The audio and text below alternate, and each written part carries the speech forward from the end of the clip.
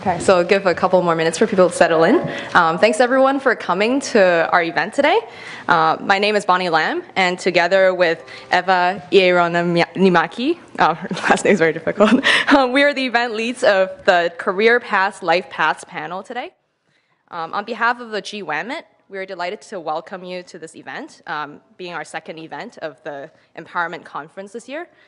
GWAMIT is a campus-wide student group with a mission to support the personal and professional development of graduate women.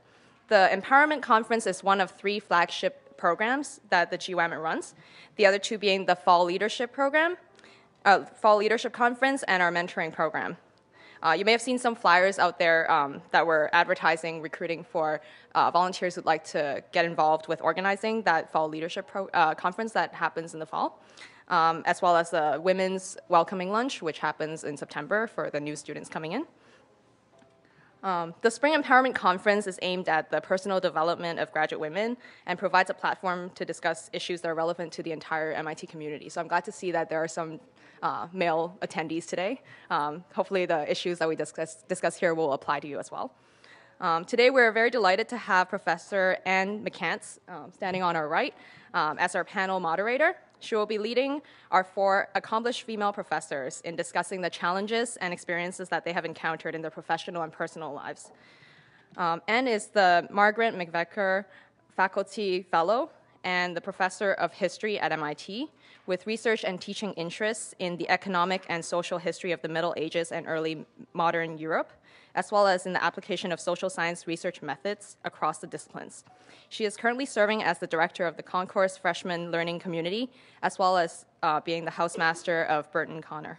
Please join me in providing a warm welcome to our moderator and panelists.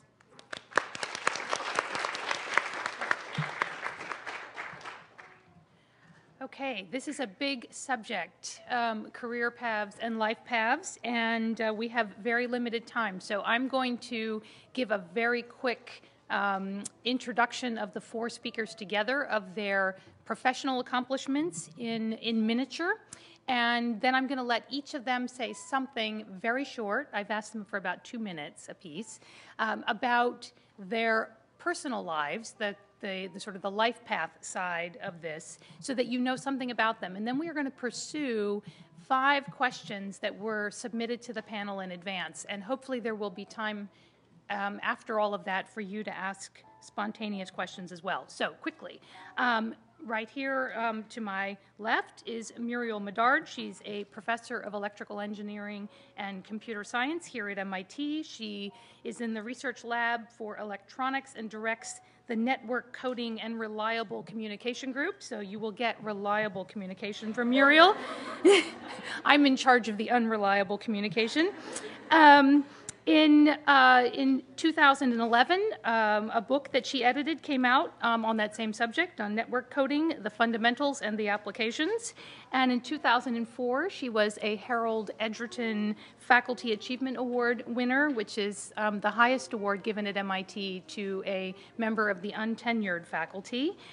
She's been the associate editor of several publications, spent a brief stint at Illinois and at Lincoln Labs, sandwiched in between her many undergraduate degrees at MIT and graduate degrees, I should say, and being here now. So that's Muriel.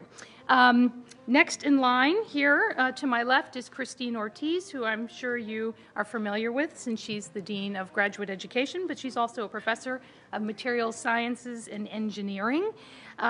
She's been the dean since the summer of 2010, so she's hopefully got her sea legs now. She does research in her lab group on structural and load-bearing biological materials with particular applications to body armor. So don't mess with Christine. Okay. The next, moving over, is Evimaria Terzi. Did I say that right? Excellent. Okay. She's an assistant professor of computer science at Boston University and is joining us very graciously today, so thank you especially for that. She's a member of the data management lab there. And she has previously worked before coming to BU at the Helsinki Institute for Information Technology and as part of the IBM, did I get this right, Almaden Research Center. She works on data mining and social network analysis. And then finally at the far left, or your right, I should say, is Katrin Wehrheim, who's an associate professor of math here at MIT. She does research on many things that I don't actually know what they are, but I'll tell you what they are because you might know. Gauge theory, symplectic geometry, which I hope was better than the geometry I took, and PDEs. Don't know what PDE stands for. But you know, so. You'll fill me in. Okay. In 2010, she was awarded the very prestigious Presidential Early Career Award for scientists and engineers, and she will be on leave next year at UC Berkeley. So I don't know if I made it in my time limit, but why don't you all introduce yourselves, and why don't we come back in reverse order? So Katrin, we'll start with you. Okay, wow, awesome. So I'm going to put one foot forward. That is not my main identifier, but I figured I'd just get it out there. I am gay, and I found this out very late in life because I identified mostly as a woman in math, and I had to somehow, affirm that, for example, by dating males. So it only actually happened in Cambridge, and the nice thing about it was that there were issues everywhere in life. I lost friends, I lost my family, I had issues with myself. The only place where it was an absolute non-issue was in the department in the Hall of Mathematics. In fact, people stopped talking about the people I dated. There was a much bigger panel discussion shortly afterwards in which I was moderating, and I had sort of decided to not say anything about my personal life. But somehow the atmosphere got so deep and sort of connected and interesting, and there was a question that I just couldn't honestly answer with anything other than, look, I'm gay. And I did. It was the most empowering experience ever. So I can only recommend that. Great, thank you very much. Evimaria. With respect to my personal life, I think I'm single, and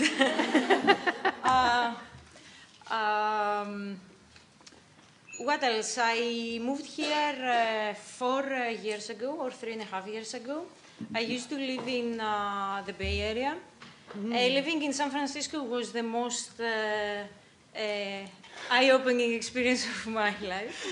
And before that, I want to say something that, I come from Greece. And what I found quite interesting is the difference in the perception of women in a small city where I grew up in Greece versus how I feel in San Francisco or here or in the department, and that's something that maybe we can talk about. Okay. So let's see. So I've been at MIT 13 years. And I guess in terms of work-life balance, one of the things I've sort of tried to learn, that I've learned and I've thought about is that everyone has their own sort of equilibrium, and that it's sort of a personal thing of how to identify and balance that equilibrium in terms of how much, how to integrate those two aspects of your life, how much time to dedicate to them. And I think that's the hardest part, is understanding what your own balance is and what your own sort of equilibrium is. So, I integrate my family with my immediate family, with my extended family. And so that I always, work on and try to think about. So I'm the mother of 4. So the house is a pit, and when people talk about equilibrium, I have this vision of something poised and graceful. That's not it. I don't know. It doesn't mean that it's a stable equilibrium, is what I realized they mean. It's just that at this point, it's unequal. It may be sort of tilting and sort of going towards some unstable point that you didn't want to go, and you sort of have to have a forcing function bringing it back up. But it's okay. Just as Christine was saying, it's up to you, and certainly my field is predominantly male. I mean, certainly, my society's information theory society is well under 10% women, and in a way that, that sort of, there are no expectations because who's going to set them, right? So it's not always bad. It can work, and I know in my, in my case, I felt wonderful that I brought my kids to conferences, and they sat in sessions, drawing or whatever, and that wasn't what people did, but in a way, because I was already so odd that I might as well pile it on. It's true, right? At that point, almost doesn't matter. So anyway, that's... So, well, thank you very much. As you can see, your organizers have done a fantastic job of bringing you a very diverse set of experiences. So I'm going to work our way through the questions that were sent to the panelists in advance. But, as you, and it may be that not everybody will answer every question, right? But, so just to warn you, but if there's a specific life issue that is pressing on your mind, you've got a range of folks here who have had very different experiences. So hopefully we will be able to sort of address the spectrum of concern. So now I'm going to mess with the panelists' minds for just a moment and actually shift the order of the questions that were sent to me. So I want to actually start with what I think is in some sense the simplest question and maybe the most important for a lot of the folks in the audience. How has your personal life affected your ability to pursue tenure? And we've got folks who are pre-tenure and post-tenure on the panel, or other career goals.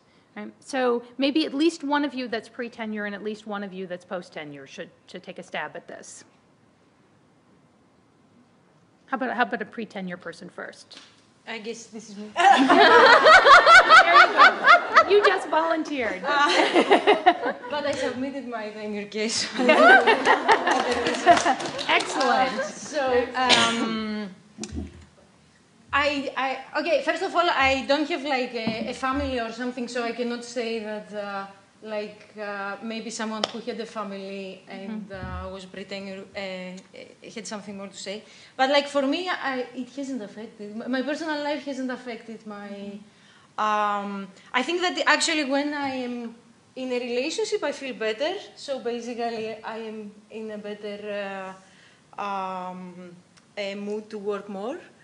I also think that in general, I mean, when I say personal life, I also consider social life and other activities that basically you have to do. And in general, I found the following thing very useful for me. I have time bounds. So I go to work and I only work.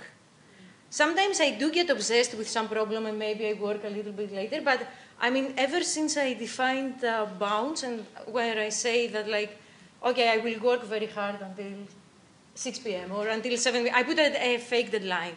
And then I basically, I don't know, I feel that I enjoy more my life. And then actually it works also, like I don't think that people, I don't know, maybe I'm making an overstatement, but I don't think if you work too hard, anything really, like I think you have to work hard, but I think that working 16 hours a day or 20 hours a day, basically you work only 8 anyway. So, yeah, I mean, you have to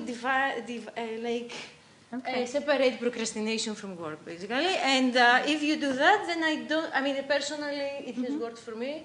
Okay. And I don't think that, I feel that I have the most free time among all my friends, basically. So I don't know. Yeah, okay.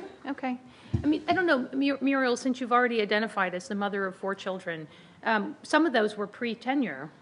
Yes, so I got married very early. I was 19, and had my first while I was in grad school. My second when I had just started my first tenure job at Illinois, and then I was there for a year and a half. Started at MIT, immediately had my third. So if you're looking at case studies of how not to time them, right? And then the fourth one was post tenure. As a matter of fact, when I interviewed for the MIT job, I was so pregnant. I mean, you know how you have those people that sort of carry it off and you can barely tell? that's not me. And people are like, twins, triplets? I'm like, no, I'm just big.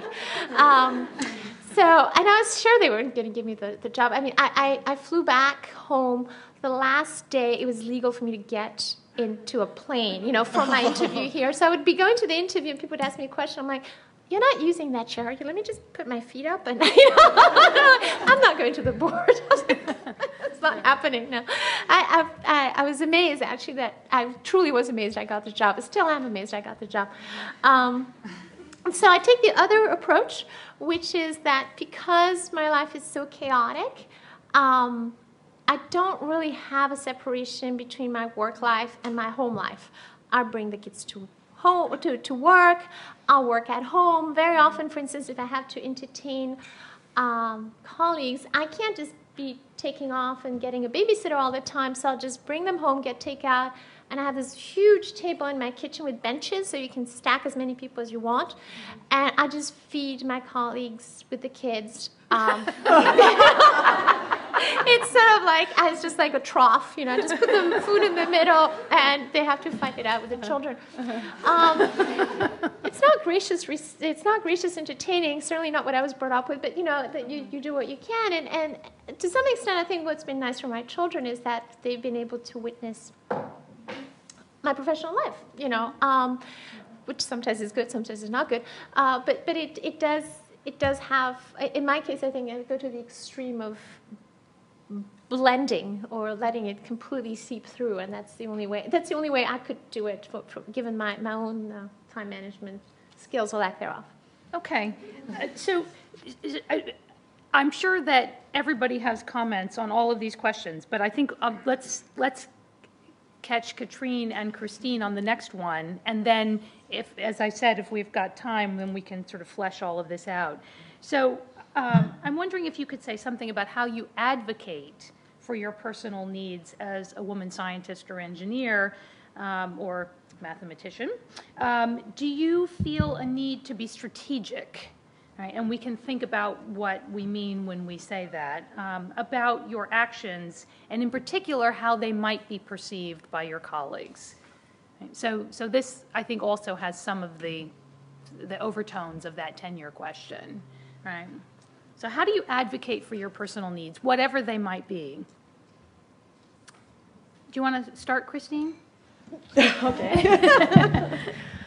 So I think that there's been, an increased visibility over the last decade in terms of personal life, personal needs, and also the capability to blend. I mean, I would also say my life is completely blended. It's blurred, and I think things are moving more and more in that direction of blending and flexible time management, and it's an issue both for all with families. Mm-hmm. And I think that the increased visibility, the increased understanding that, having, a rich personal life actually contributes to productivity, and that, both in a variety of sectors and industry, et cetera, there's an increased visibility also in this, I was at NSF a few weeks ago, and there's a new sort of initiative on work-life balance and sort of using grant money for parents for mothers on maternity leave to hire staff to sort of support them in the lab. And so I think overall there's an increased visibility in the need and also the value of facilitating it. There's also it's also in terms of competitiveness. The bar is being raised as to what sort of work environment will facilitate a work-life balance. And so I think that it's becoming less different to advocate, I think it's easier to advocate for these things through formal mechanisms and programs like childbirth accommodation, childcare, and other aspects. Okay, so one perspective is just that the advocating is getting less problematic. Mm-hmm. Okay, Katrin, do you have? Well, it's less problematic, but there's always the question of what message do you send if you say, look, I need to go home, or I can't do this now. do you give the reason? Do you not? You know, how do you present yourself there? And personally, you need to find your own way. I think what's key is that you're absolutely not insecure about what you're doing. You know, it's like you've made your decision and you're just communicating it, and to be assertive about this.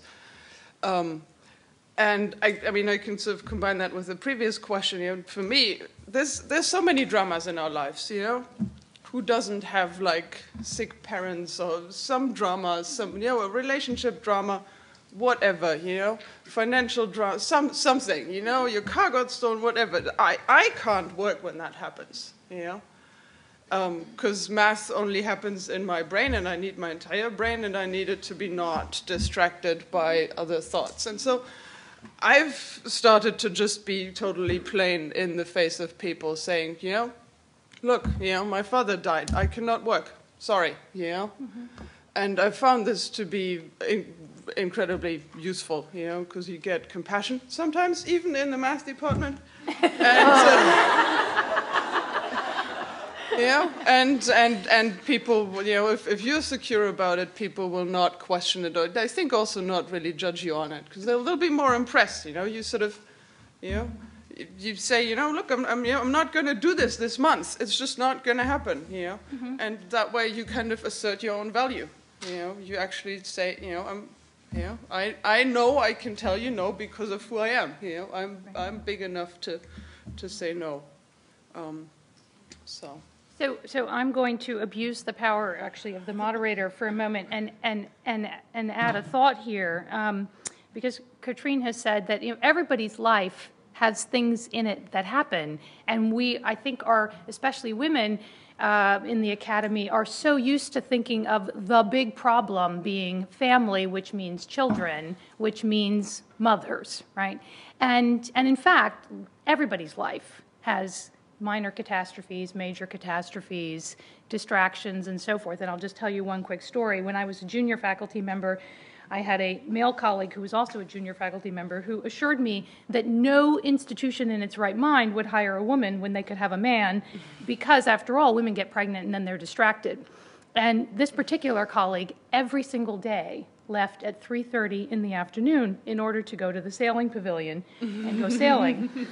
And told me with a completely straight face that the problem with women employees is that they left at 5:30 to pick up their children. And that was such an eye-opening experience for me, because somehow sailing was a completely legitimate part of his world, but children were somehow a completely distracting part of my world for my employer. Anyway, I'm still here. He's not. So I just wanted to add that. Okay, all right. Exactly. But I'm over it, really. Okay, I'm going to jump around again, and now you guys can fight it out any way you want, since I've made sure all of you got to answer a question. How do you communicate the importance of a personal or familial obligation to people whose lives don't resemble yours, right? So, indeed, you know, how do you talk to somebody about, you know, sort of how distracting it is to be woken up at night by a baby if they've never experienced that, or the death of a parent, or whatever. And how do you communicate that while also maintaining your professional decorum, your, you know, serious stance as an academic? What are some strategies that you guys have had to use? Lies.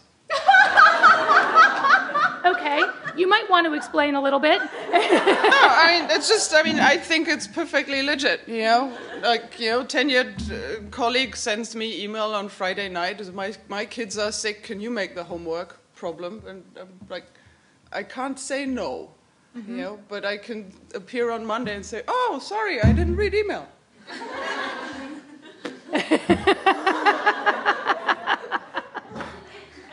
You know, I was... That's fine, I think she knows. You know, but yeah, you know, I mean, sometimes sometimes it's just not the right thing, or even it's not... You don't help the people by telling them the truth. Right. You know? Okay. You just So the judicious, I'll add that, the judicious use of incomplete information in every case. Is that better? I call them white lies.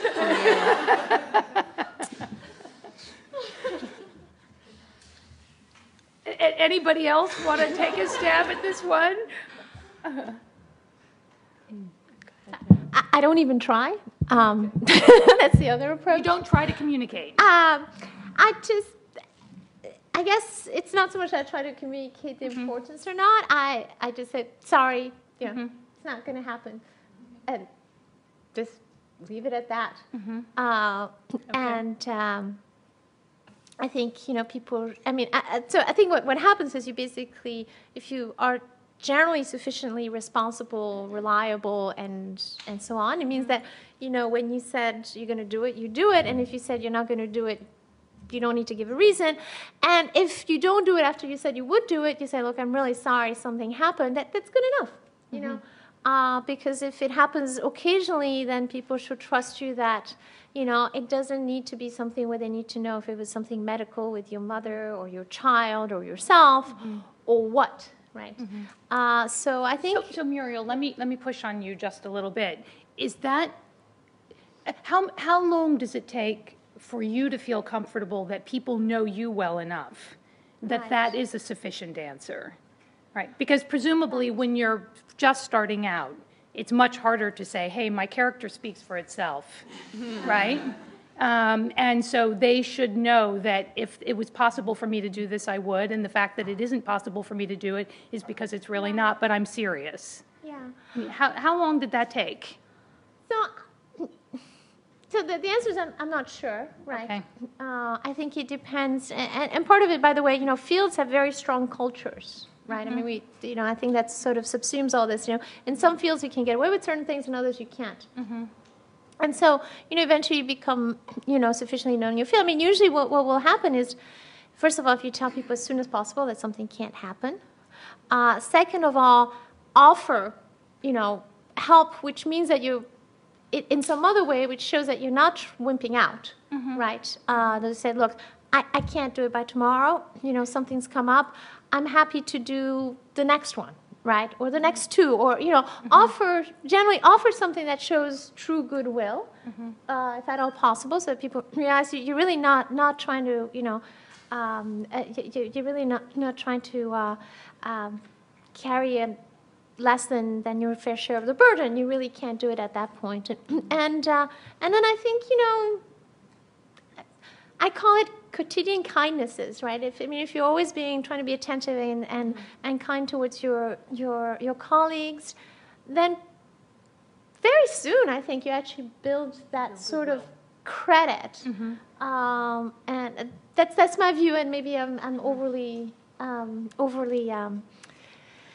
optimistic, but I think... So Christine, I was actually going to ask you if you would speak to this as well, because presumably in your life as a dean, you have a lot less control.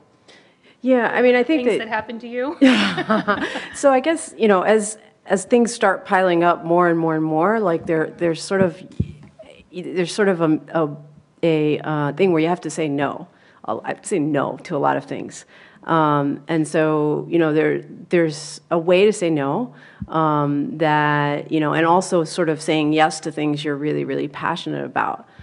So there's a lot of no's, some for personal reasons, some for other reasons, finite bandwidth, and I think that you sort of have to get over that barrier. I mean, I used to say yes all the time to everything and say no very, very infrequently, but just the fact that there's such a finite bandwidth now and so many things that you really have to just think about what it is you're really passionate about. What do you want to spend, your time on really, and also just get over the fact that you have to say no to things. And I agree. I don't give reasons anymore. I just, there's just so many things that it's impossible.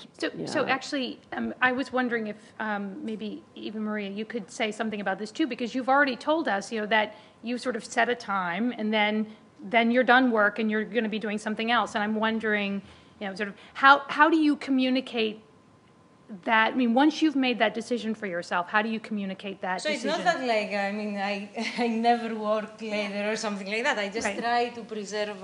So just like the time is, I just want to say that like I just save on procrastination time. But with respect to excuses, and so I also don't give reasons. Like, first of all, I have to say that like as a young faculty, many people ask you lots of things, and then they say, oh, do you want to participate in this? Do you want to participate in that? And it will be good for your career or whatever.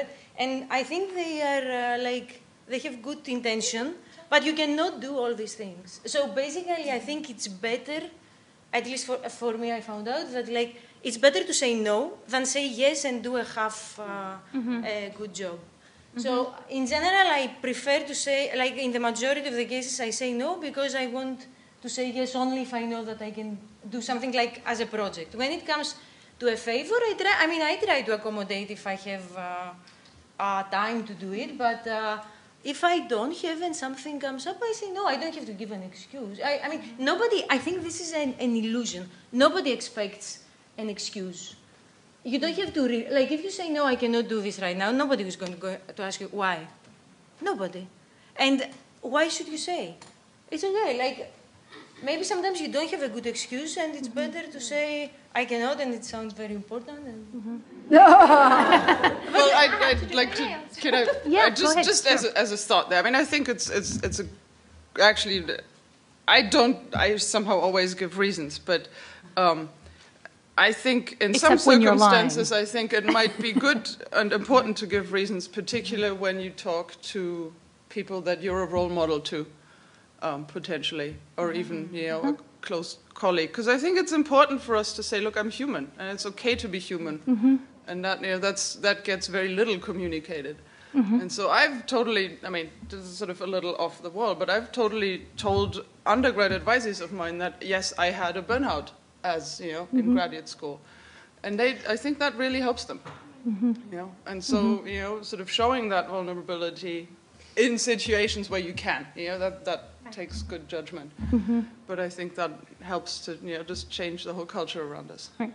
I mean, I do think actually there is one group that always asks why, and that you actually have to take seriously, and that is the other side, right? It's your family, right? When you say no to them because you're doing something at work, I think you really do have to be prepared to explain to them why every single time. As annoying as that is. And so there's maybe an asymmetry here in the sort of the complicated relationships. Right? I spend a lot of time trying to explain to my children, who are mostly grown now and still seem to need me endlessly, you know, why I'm doing something. Right, and the one thing that's useful about that is it means that if you actually are doing something at work that may not be the most useful thing for you to be doing, you know, they can often see it, right? Because it turns out you can't explain it very well. Right? So that's actually been a good reality check for me. Okay, so any of you want to tackle this next one? Can you give an example of a time when you felt you were treated differently than a man might have been in a similar situation, and how did you respond?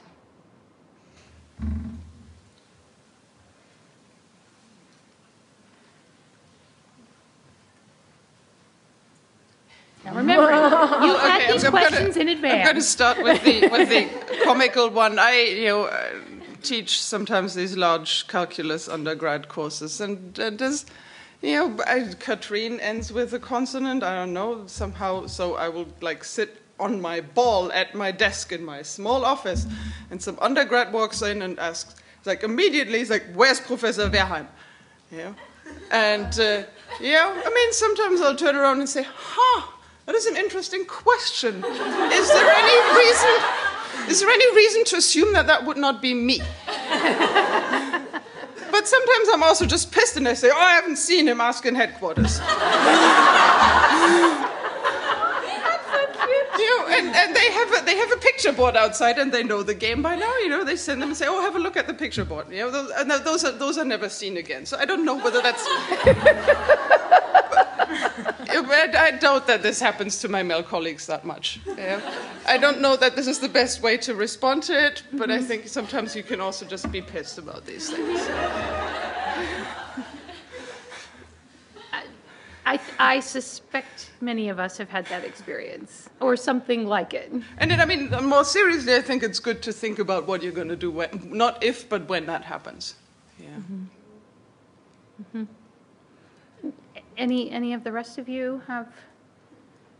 I know this is a. I mean, these are hard questions to answer.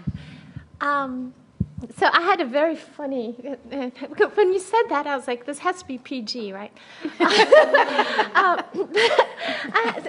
I had a very funny experience. So I was asked to give a plenary, and, you know, it was, so the email was, you know, dear Professor Medard, you know, we would be honored if you accepted to blah, blah, blah, blah, you know, copy a bunch of people. And I said, I'm delighted to accept.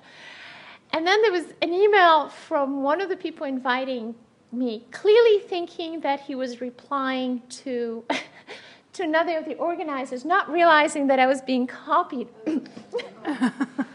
And it was in French, and you know, I'm from France originally, and French is, you know, a much wider palette for expressing these things, and anyway, so it was roughly like it was sort of so the answer is something like, well, we didn't have to talk her up too much, chat her up, but it's a very sexual, you know, way of saying that. And then the question was, you know, probably they wouldn't have said that if I was a guy, right? I mean, I suppose. I don't know, you know, but probably. And I was trying to figure out what to do. Do I just ignore it? You know, and then underneath it was like some other stuff about some projects, some proposals that they were writing together. And what I did is I decided to just take it with humor. And I responded and I said, indeed, you did not have to chat me up too much. Christine's eyes are getting very wide. And, you know, I mean, you know, it was the most abject apology I ever received. It was hilarious. And I said, well, you know, I said, your punishment is I showed the email to my eldest daughter, and we laughed at your expense abundantly. And so the question there, it becomes, you know, how do you handle these situations?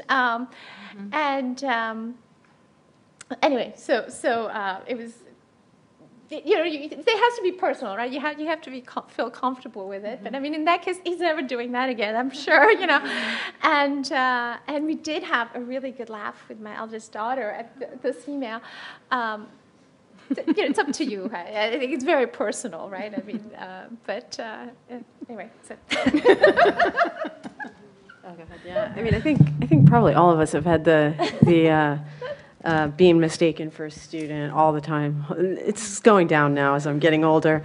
Yeah, I know, right? And, you know, and also walking in the room and, you know, being younger or just being mistaken for someone, you know, you're not. And I think, you know, I just ignore it. And my focus is always on what I'm going to say and what I'm passionate about. Like if I'm giving a scientific talk or if I'm giving a presentation, my focus is like laser on that. And it just goes right above me. I don't even, I mean, it's like a second. I notice it and it's gone. And so that's how, I mean, and I guess that's a personal way of, Did you want to add? No, generally I think that I'm less, I don't pay too much attention. I think things happen. I mean, then I think about them afterwards and I say, oh, probably this happened because I was the only woman or something like that. But the moment it happens, like I think it for just a second, and the moment it happens, I usually, I am not that, either I'm very used to the fact that probably there are not so, most of my colleagues or most of the students are guys. I don't pay attention. It has totally, it's, yeah, I don't really pay attention to. Okay. And even if something happens, it is, like I consider it if something happens, I think that it's just because, like, okay, you're a little bit different, and that's, I mean, being different is also good. Yeah, that's So I think that, like, it's not always something bad Right. that happens. It's also... No, that's an excellent observation. Katrin, did you want to add something? Yeah, I think I would. I mean, maybe, I don't know. Bad things seem to always happen when I look at things. So I would add a much darker perspective to this. Yes, bad things are going to happen to you because of your gender. You know, people are going to maybe sexually harass you in the department. That's the worst at some level. But they're also going to think you're just the secretary and treat you like that. They're going to run all over you. They're going to think that they can steal your results. They can they can just, you know, they can bully you into teaching another course. All of that, of course, happens to some extent to all people. But I think it happens a lot more to women, and the weaker we look, or the, you know, I don't know, the more caring we look, you know, the more we, you know, people try to just steamroll us, and that's hard to deal with, you know, and it's just, I think it's important to be aware that that might be happening, you know, because otherwise you're just going to let it happen. I actually think that that's a really useful perspective. I'm going to jump in again. I mean, I guess, well, I look in the mirror and I don't look so young to myself, but people tell me I still look younger than I am because I'm actually quite old, and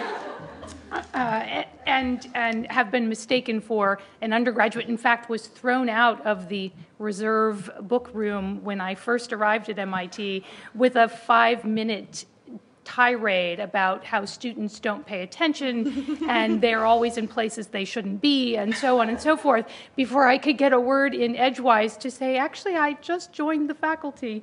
And that person actually avoided me like the plague for the next 10 years because she was so embarrassed. But I think actually it's really useful to remember two things. First of all, bad moments like this happen to everybody. They do happen to men as well, for this, that, or the other reason. I suspect that Katrin is right, that they happen more often, at least in the academy, still to women, just because there's fewer of them, and so there are sort of more opportunities to be startled or aghast or whatever. But knowing that, I think one of the most useful things you can do is to think about, first of all, you know, sort of how do I feel about that? You know, possibly angry sometimes, but it can also be empowering, that you can plan in advance. I'm going to go to this meeting. I'm going to be the only woman there. Right? That happens to me a lot, actually, not as a sort of historian proper, but as an economic historian. I'm often the only woman in the room. And I know I'm going to be the only woman in the room before I go. So I think about it, and I plan for it. And that in itself can be empowering. So I think it's really important to look in the mirror and say, okay, what is there about me that might make me not noticeable, or that might make me invisible, or might make my work look sort of accessible for people to borrow? And that's actually a situation that has happened to me as well here at MIT. Opened a president's report one year and discovered that somebody else was taking credit for my work. Well, it was good enough to get in their president's report, yes. And I think, you know, you have to be prepared to think about how you're going to deal with those kinds of situations, right? And I mean, obviously, men have their work stolen too, right? So everybody has to think about how they're going to deal with that situation if they're confronted by it. And so I think that's really good advice. All right, the last of the preset questions, and this is really now getting back to sort of managing your own life. We're wondering if you could tell us some of the ways that you keep your stress level in check, whatever that means, when you're facing high pressures in general, or specifically around situations where you're trying to balance, you know, sort of your work and the rest of your life. Although many of you have already told us that the two are so blended, you can't tell them apart. So let's just say, how do you manage stress? I think that will be helpful for us to hear. You don't. To be stressed. Okay. All right. So I mean, there is this preconception that like we should not be stressed, we should not be depressed, we should not. I mean, it's okay. It's normal to be. Sometimes you're more stressed, some other times you're not, and you. I mean, you are not all the time stressed, but it's inevitable to be stressed sometimes. Sometimes things are stressful, and it's better. I mean, I think it's better to accept it rather than try to fight it with it. So I don't know. I think this is Okay. what I do. I would also say that, I mean, it's okay, because guilt is the one thing that doesn't help. But you can manage it, And I mean, for me, fresh air and, workout helps with managing. I think, there's sort of scientific studies certainly on depression and workouts, probably stress levels and workouts also. So I try to I schedule it, I just brutally put it in my agenda, because otherwise it's not going to happen. And the other thing is also, once you've hit rock bottom once, you realize life goes on without you,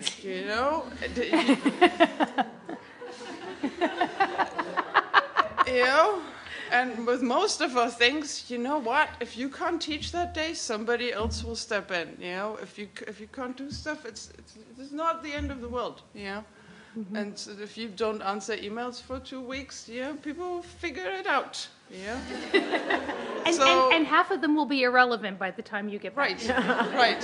And somehow, sadly, a lot of us need a really bad life crisis to make that, observation. But it's, and I don't know that you'll believe me until that happens to you. But, just,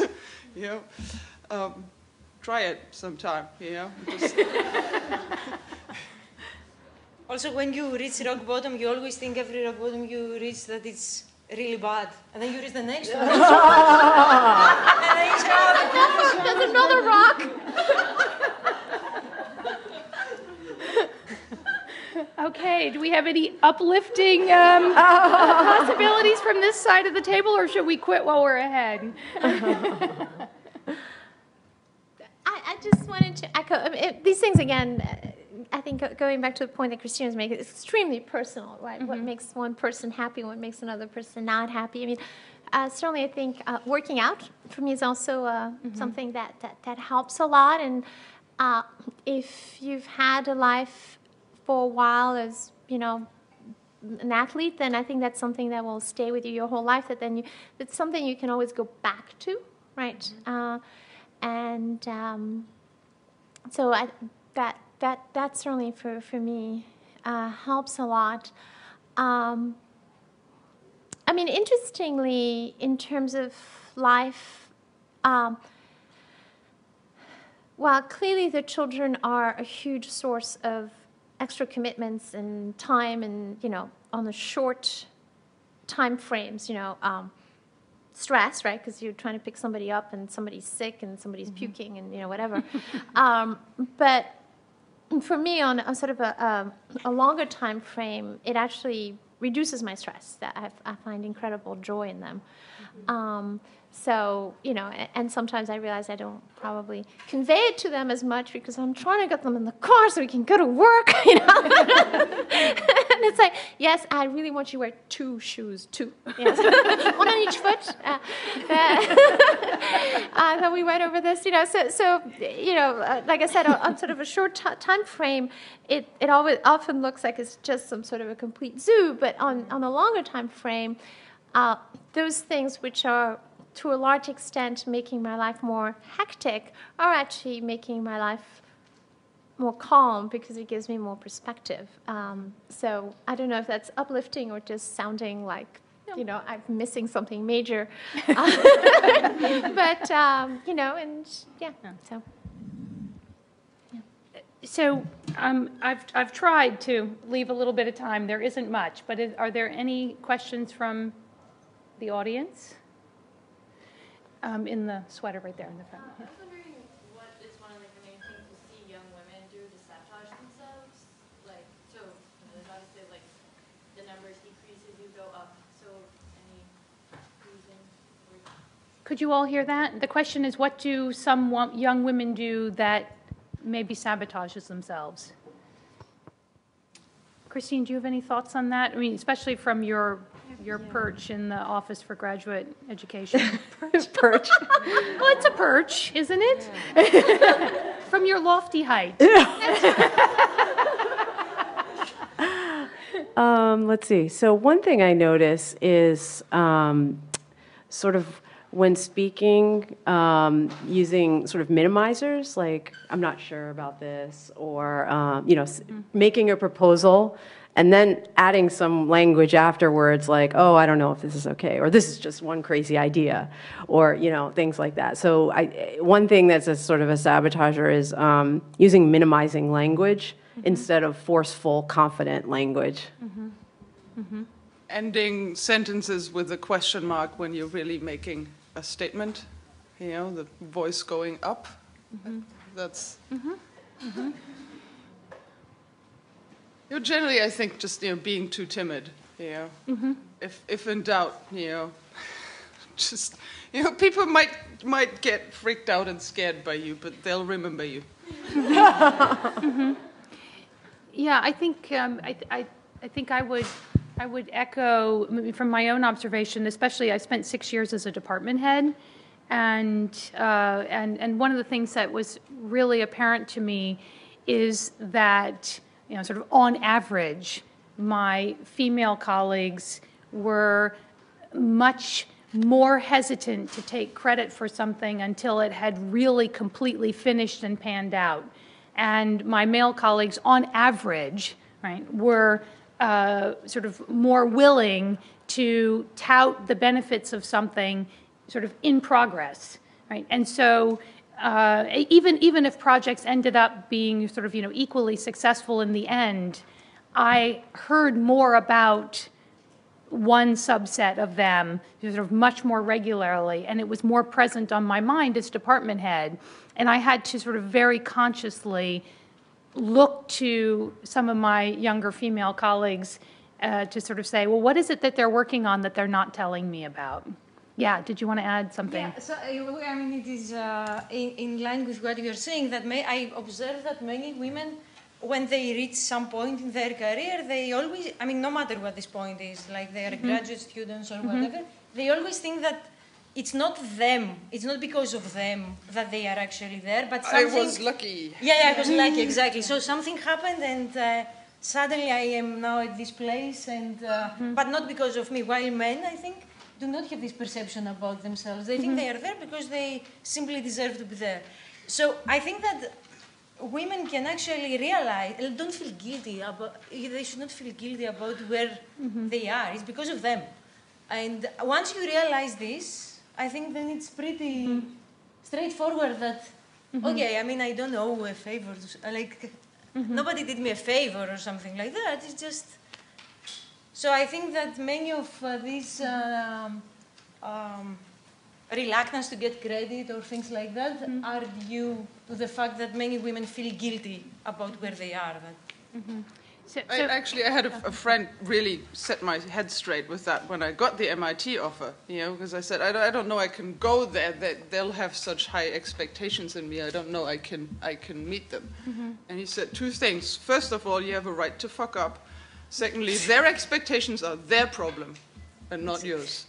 And so if you're somewhere because somebody misjudged you, you know what? It is not your fault. So that's... So on my watch, I've got like 2 more minutes. I'm going to cut you off, Muriel, and get another question. Is that all right? Yes. Okay. Okay. So my question is, are the trade-offs real? And I guess by trade-offs, I mean like trade-offs between work life and personal life. And have there been times like in evaluating these trade-offs, which may or may not be real, where you might have had to adjust your expectations, or do you consider it that? Are the trade-offs real? What you mean is, are you really giving something up in either realm to achieve something in the other realm? Because there's only 24 hours in the day. Oh, that's not true. What physics experiments are you working on? Any of you have a quick answer for that, or even a long one, and you can start leaving if you need to? I just wanted to say something that respect, because mostly what we've been talking is about an academic life. And I think to some extent. So by the way, I'm still in that, you know, I just got lucky. I still am, but I'm not guilty about it. That's fine. Why not? You know, I don't feel guilty. You know, good fortune, why not? But I think that academia in many ways is less forgiving, but is also more forgiving of certain things. Okay, you know, when I have to teach, I better show up, right? It's considered in poor taste not to. But, you know, compared to, say, somebody doing a medical career, right, where you have to be working all the time with patients, or somebody trying to become partner at a large law firm, it's still far more flexible. It is still far, far more flexible. And I would say particularly for me, doing something which is more on the theory side, so that I'm not, if you will, bound to a physical lab. Yes, the results have to have a certain quality, and you need to get cited enough and so on and so forth. But when it got written doesn't matter. You know, the fact that it got written late at night, or, you know, while you were waiting in the kid's pediatrician's office, it just doesn't show up on the paper. So from that point of view, it's also very, very liberating. Yeah, I mean, I would echo that. I've said for a long time, you know, as long as I sort of work my 80 or 90 hours a week, it doesn't matter when I work them. So that's good. The expectation that you're going to work hard, I think, is one you should go into this career with, right? It's pretty demanding. But, you know, but that said, there are trade-offs to absolutely everything. Right? And for some people, if, you know, sort of denying themselves personal relationships, or, you know, the pleasures of having children or what have you, if those are going to be debilitating, then the trade-off is actually the other way. Your career is going to suffer if you don't, you know, fulfill some of those personal ambitions as well. And I think, you know, for myself, one of the things I thought about, because I wanted more children. My husband said, you know, this is crazy. You shouldn't be pregnant at MIT before getting tenure. And I finally said, look, you know, when I'm 80, do I want to have these children, or do I want to have tenure? And I realized that when I was 80, I'd rather have the children. So then it was obvious, right? And, you know, were there trade-offs? I suppose, probably a little more sleep, right? But yeah, but that wasn't worth it. Right, so I think the answer is both yes and don't worry about it. Okay, I think we are officially at 1 o'clock. I want to thank the panelists very much for their candid remarks.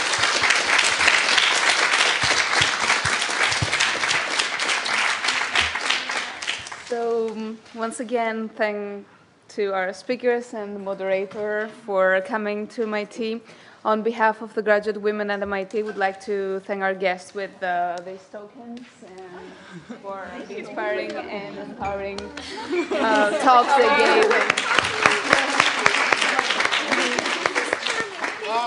So before you leave, would like you to fill the survey sheets that you have. This is important to us to better organize future events.